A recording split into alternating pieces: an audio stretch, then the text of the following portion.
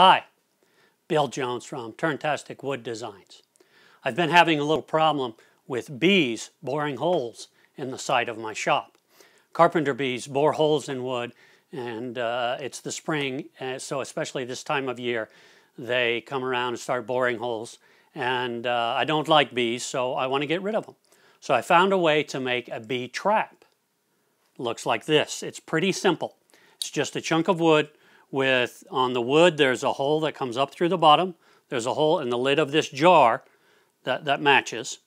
And then there are holes on the side of this piece of wood that come up at an angle and meet the center hole. What happens then is the bee goes in this hole, goes up there, falls down into the jar, and because of the light, they can't figure out how to get up and back out at an angle. So they die in the jar. So if you're having a problem with carpenter bees, I'll show you how to make one of these next. So here's everything you need. You'll need a clear jar. It can be glass or plastic, doesn't matter as long as it's clear, with a lid. A chunk of wood. I'm using a 4x4, but what really matters is that the lid can pretty much fit on the end grain. So you'll need a piece of 4x4. It needs to be about 5 inches long.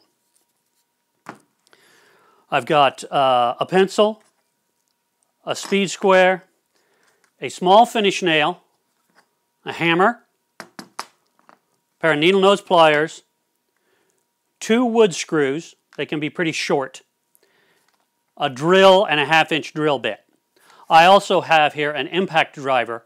You can use a Phillips screwdriver if you don't have one. So it's a pretty simple process. You start by finding the center point of the end grain of your piece.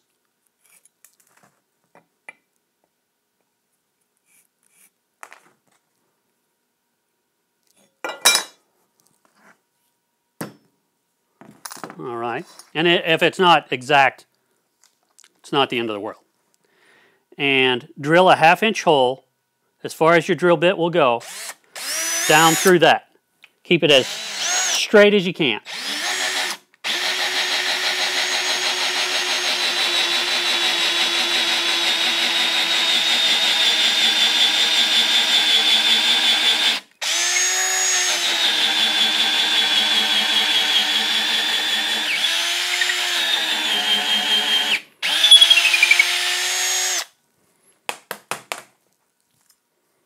Okay, next, you drill a hole in each side at an angle so that it intersects with this hole. And I start by first drilling the hole straight, just so I can get it started, and then bend my drill down, or angle my drill down, I should say. And I use my square here to make sure I'm kind of at a 45-degree angle-ish.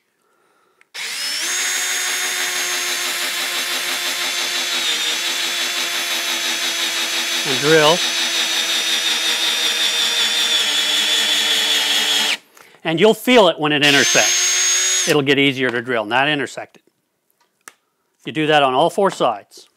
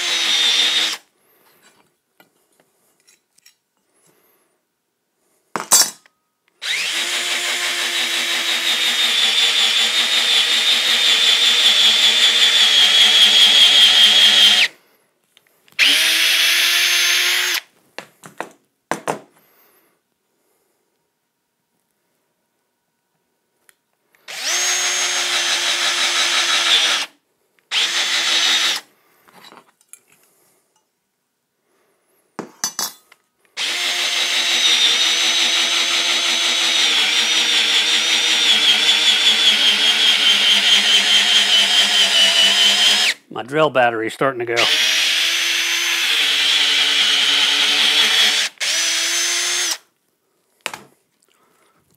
Okay, just kind of knock the dust out of there as best you can. Use my pencil to get it out a little bit.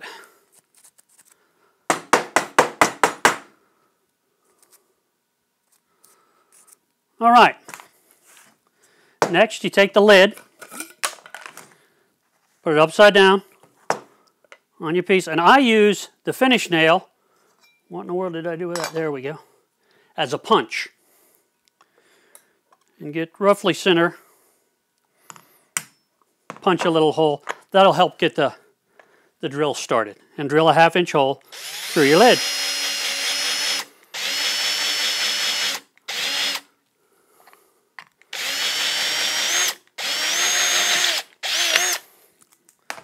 All right.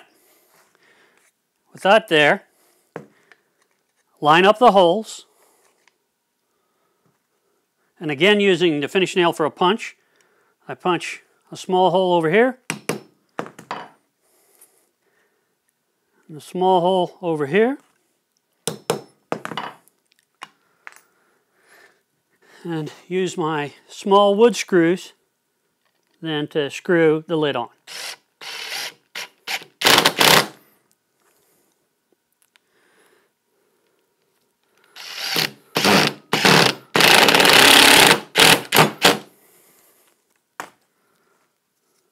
Put the jar on. We're almost done. One final thing, if you happen to have laying around an eyelet, you can just screw an eyelet in there. If you don't, you can do what I do, is just take your finish nail, tap it in there part way, then take your needle nose pliers and bend it around to make a hook.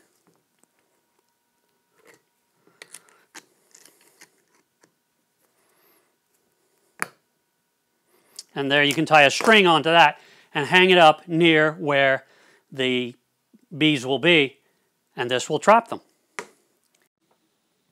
And as you can see, it works pretty well. Well, I hope you've liked this video. I hope it's been helpful for you. If you have any questions or comments, please leave them in the comment area below. I'd love to hear from you, answer any questions you may have.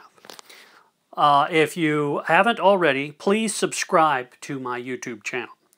And as always, thanks for watching.